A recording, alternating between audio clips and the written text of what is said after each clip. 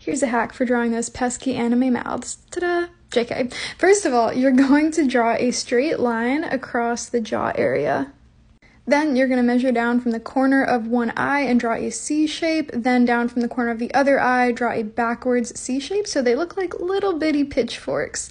Then you're going to take your eraser and erase that center line. Connect to the bottom of those two lines, and then come up and almost connect the top, but not quite. Then draw a diagonal line connecting the top of that oval shape to the corner of your line, and then the same thing on the bottom. So make sure to shade those in nice and good, and if you want, draw a little lower lip curve on the bottom, and there you have it.